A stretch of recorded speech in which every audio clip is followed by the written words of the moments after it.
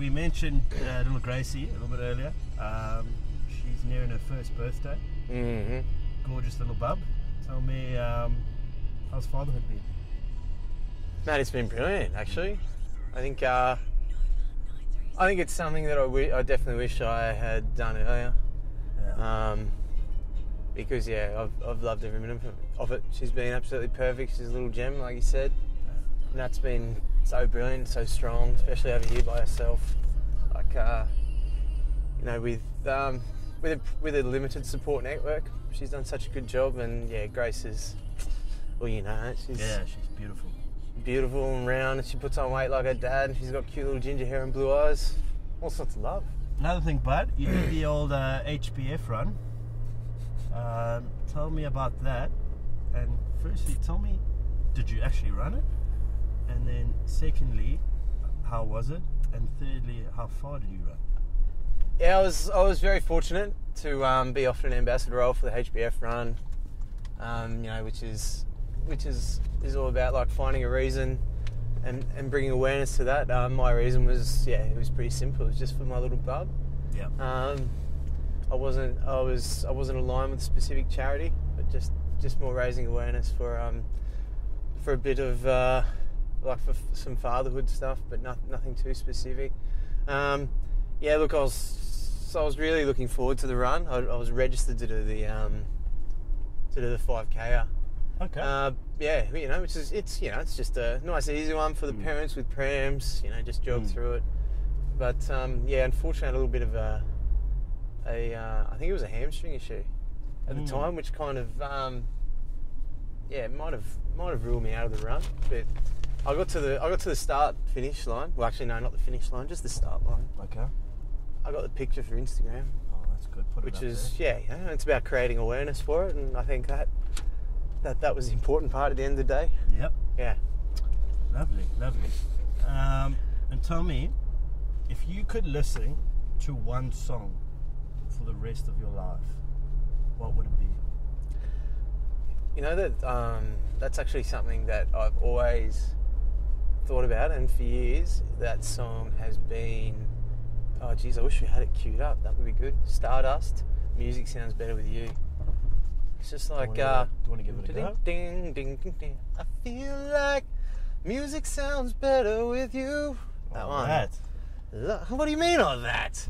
It's the perfect balance of a bit of everything. There's a bit of getting there, a bit of electric stuff, a bit of bass. Mate, what do you mean on that? What would your song be? I'm a purist. A purist? What does that mean? I like good music. The Boss, Bruce Springsteen. Yeah, he's pretty good. Cliche. Cliche. Pretty good. U2. Name me 3 Bruce Springsteen songs. Secret Garden, Dancing in the USA. And, is it Dancing in the USA? Born in the USA. And Dancing in the Dark. Dancing in the Dark.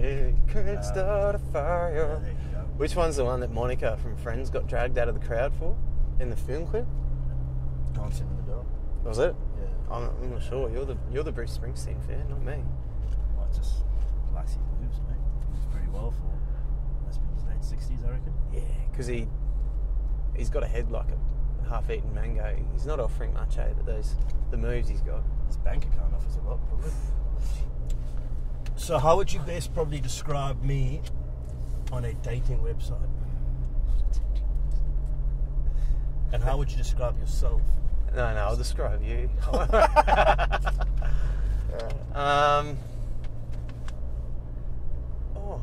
A hard nut to crack. But once you do, the meat inside, is it meat inside a nut? But what's inside is, it's really worth getting to know. Just like, because you're a bit more of a quiet, reserved guy, but then once you invite people into the inner sanctum, mate, you really open up. So, we can make out later. I appreciate that. Throwing this out there, so we kind of trapped on an island, just you and I. There's no one else. How'd we get there? We woke up after a big night out.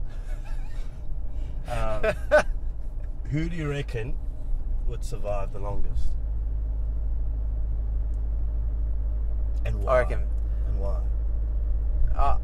I reckon we'd fight well to keep each other alive, but I reckon I'd survive the longest.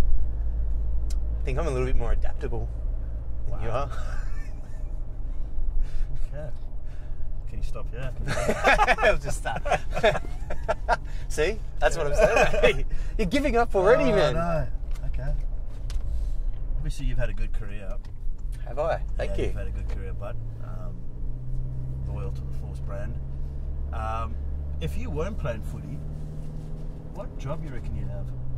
Okay, if you weren't playing footy, what job would you have, or would you go into another sport? Oh, another sport. Yeah. I'd like to think that, but I don't know. I don't know if I'm really cut out for another sport. I wouldn't mind, like, it's something I've never played a game of rugby league, and I would have liked to maybe give that a crack at some point in time. League. You're a big league fan, eh? Yeah, huge league fan, you know. Uncle played a lot of good level rugby league, and the old man wasn't too shabby either. For the and Bronx? Uncle played for the Bronx and Maroons, yeah. and got a game in for the Kangaroos as well.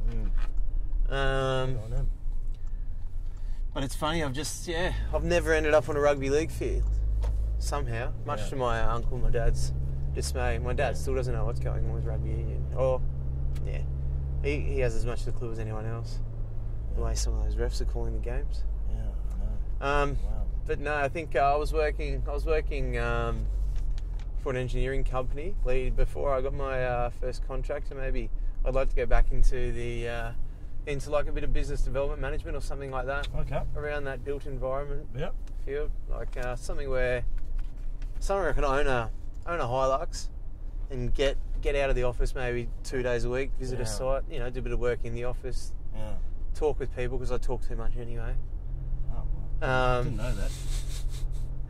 And then, but then, spend a bit of time on the road where I can be in my solitude as well. So obviously I said that you talk a bit much sometimes. Only in certain circumstances. What do I do that annoys you? If anything. If anything, where do I start? Don't make up something, obviously, if it's not there. Oh, it's probably the opposite end of the stick. Just being like, take the blinkers off sometimes. And stop and smell the roses, I think. I know when we're in there, we've got to do work, but, enjoy your work. So you're saying I'm too serious? Maybe not too serious, but you can be a little bit more social. With me, anyway. I miss you. I feel like I only see you at work nowadays. I take work seriously, that's why. So moving on. It's quite exciting. We obviously going up to Minderoo next week. Tell me, anything about it? What do you reckon we're going to expect? Bring my earplugs. Yeah. I mean, it's a given whenever you're touring with Kieran Longbottom that you need to bring earplugs. But if we're handling a chainsaw through the day, maybe we'll get used to it. We won't have to listen to it all night. Yeah. But no, it's going to be fun. It's going to be a really good little adventure. Really good opportunity for us to spend a bit of time as a team together away from rugby and get to see a really good part of the state as well. I think that's something that a lot of the guys who aren't from here originally, and as well, like myself included, guys who have spent a lot of time here, we really don't get the opportunity to explore like a lot of the big parts, a lot of the stuff up north in WA, and there's so many great parts of it to see. And that's what, as much as like, look, I know you're not the biggest fan of sleeping in a swag. Is that fair to say, or? I'm adaptable. Yeah, you are. Are you? Depends if we're on a deserted island or not. Desert island. Yeah. Desert island, yeah. It might feel like a desert island up there, but I think I'm really looking forward. I don't mind, roughing it a little bit, getting out in the swag and spending a bit of time, but just on a property. I think some of my greatest experiences, I grew up, were out on my grandparents' farm. Like every school holidays, we'd go out there And you know, it was only in my younger years, so we weren't doing too much hard labour. But I really enjoyed getting up, feeding the chooks, milking the cows, just doing everything around the property. And you know, whatever we've got in store for us up there, I think is going to be really good, and it's just going to be enjoyable to spend a bit of time as a group away, like without a rugby ball. Yeah, it should be interesting. Kind of chopping and changing questions, yeah. So that's all right. That's what we've got, an amazing editor. So amazing media team. Actually, we got a bit of a break now, and we'll be getting into some club footy. So the next 2 games in the World Series against Hong Kong and Panasonic. Mm-hmm. You looking forward to that? Yeah, absolutely. Hong Kong, I believe, are in the process of World Cup qualifiers. So. Yeah, and they're 2 teams that are both coming over here to play us for different reasons. They'll both present very different challenges. Hong Kong looking to crack that World Cup, and then Panasonic gearing up for their top league season, which is starting a little bit earlier because of the World Cup in Japan next year. So, do you know any boys in the Panasonic team? Yeah, we're pretty excited. Pretty excited to see one of the Force's favourite sons come back. Hopefully, Sammy Wykes should be back over here. Oh, Wykes, yeah. Yeah, he's already been talking up their ability, and then and as well another ex-Force player who spent a year here, Akita Yamada. Is that right? Yep. Who's scoring 1,000 tries in Super Rugby right now for the Sunwolves and gassing Israel Folau and whatnot, making a few people look a little bit silly. He'll hopefully be over here as well. So fingers crossed that I end up with Wykesy running at me instead of Aki. Yeah, 2 good men as well. Oh, great individuals, very stand-up man. But I think I'd rather be. I'm happier one-on-one with Wykesy coming at me instead of Aki, because that bloke is absolute lightning. Yeah, I know he is. He's a good footballer, Aki. And a top bloke. Now, probably this last question. It's quite a deep one as well. Probably quite a meaningful one. Okay, just give me a second just to prep myself. Oh, geez, that's thick. Actually, if I went off my media advice, I should have waited till you asked the question and then had a sip of my drink, then buy myself some time.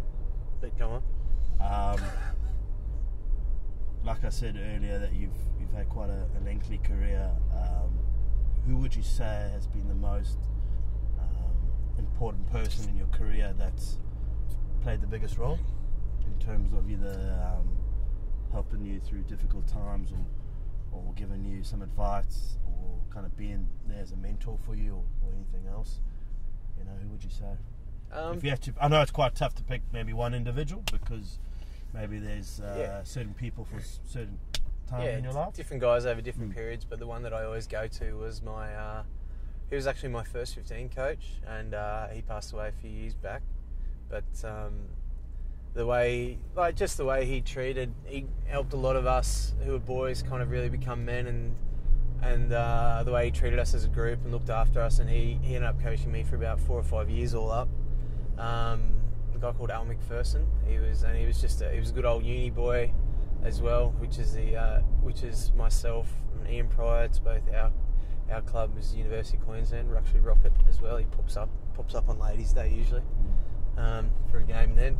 But Al McPherson was probably someone who straight away comes to mind. Yeah, he was a good man. He got the best out of myself and a lot of my mates as well over a good period of time, and his influence has kind of stayed with me over the last kind of decade, and some of the advice he gave me during different periods really kind of helped catapult me to helping me become a professional rugby player, not an athlete, because I don't call us athletes, just professional rugby player, and he's probably someone who's really stuck with me for a long time.